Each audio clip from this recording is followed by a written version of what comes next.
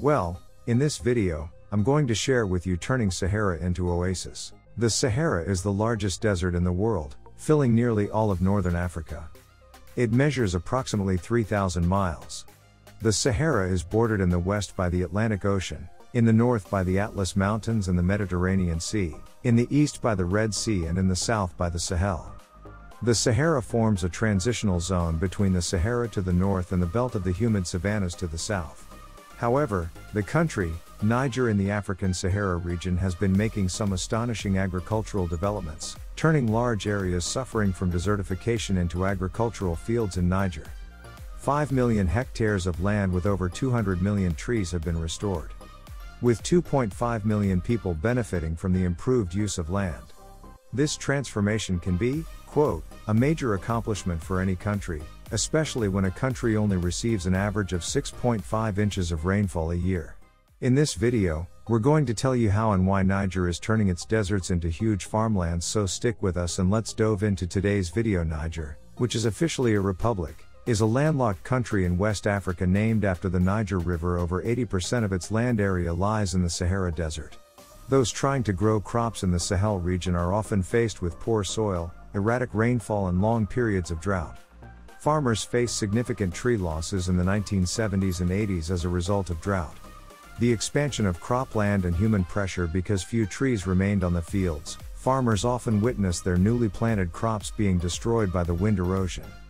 Africa is currently losing 4 million hectares of forest every year. For this reason, it has more than 700 million hectares of degraded land viable for restoration by bringing degraded land back to life. Farmers do not have to clear additional forest land to turn it into cropland for Africa's rising population and growing food demands. Restoring degraded land back to productive good health is a huge opportunity for Africa. It brings big social and economic benefits to rural farming communities. It helps combat climate change and brings technology to enhance traditional knowledge. One of the main regenerative initiatives, which is restoring 5 million hectares of land in Niger, is Farmer Managed Natural Regeneration, known as FMNR. It is a low-cost land restoration technique used to combat poverty and hunger among the poor subsistence farmers by increasing food and timber production and resilience to climate extremes, and increases the productivity.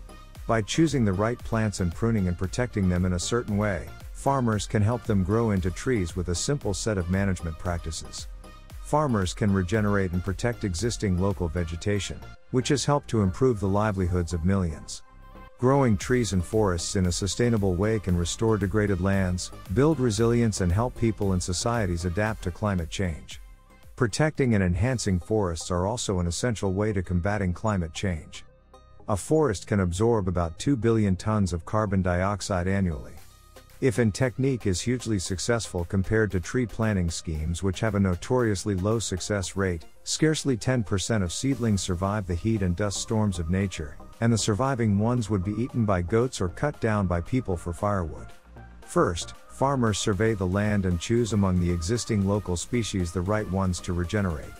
Second, farmers select the few stems that they want to grow while cutting the rest to be used as fodder, mulch or similar. Then the select systems are prone to halfway of the trunk. Finally, the farmer mocks the regrowing trees and protects them. And at least 25 countries, mainly in Africa, are already using this method.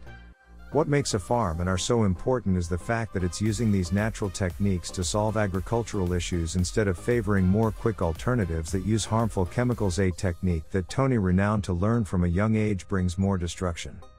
Growing up in the agricultural region of the Ovens Valley in northern Victoria, instead of reaching for short-term quick rewards with chemical pesticide use, that ultimately causes more destruction in the long run. In recent years, the UN, the EU and the charity Oxfam have all been financially supporting the practice of FMNR in Niger. And in July 20th, Niger became one of the first countries globally to adopt a presidential decree regulating and promoting the practice of FGM. And this increases the adoption of FMNR by farmers and pastoralists. The results of FMNR have been astounding. Arable land has almost doubled since the 1980s, creating improved food security and better nutrition for millions of people, increasing household gross incomes by an average of 18 to 24%. Environmental degradation and defecation have also been reversed across some 5 million hectares of land. That wraps up the video. I hope you enjoyed it, and if you did, make sure to give it a thumbs up. Subscribe to our channel and don't forget to press the bell icon to stay notified about our uploads. I'll see you next time. Till then, peace out.